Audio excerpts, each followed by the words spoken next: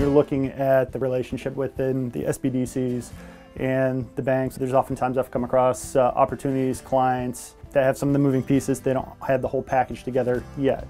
So we refer them to small business development centers to help them form that package. Having spent 30 years in banking, I have a pretty good understanding of what the lender needs. The more prepared you are, the better chance you have of making an impression on the lender. Anyone putting a business plan together, whether they're starting a business or whether they're expanding or needing financing for some growth that they're going through, we can help with looking at their projections and determining if they are in line with industry averages so that the bank, when they look at them, they are in line and they make sense. We prefer to work with the Small Business Development Center. It allows us to work with the client and feel confident that they've had a chance to sit down with an individual from the SBDC, talk about their business plan, get some assistance and some guidance, and more than likely the deal is doable. We work a lot with bankers. We've done a lot of things with bankers so they understand what we do.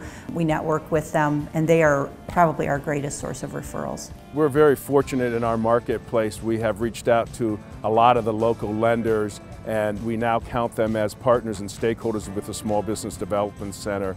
It's extremely comforting to me when a small business owner has already met with the Small Business Development Center, and by the time I get it, I know that the business plan is done, the projections are done, so we feel comfortable with that.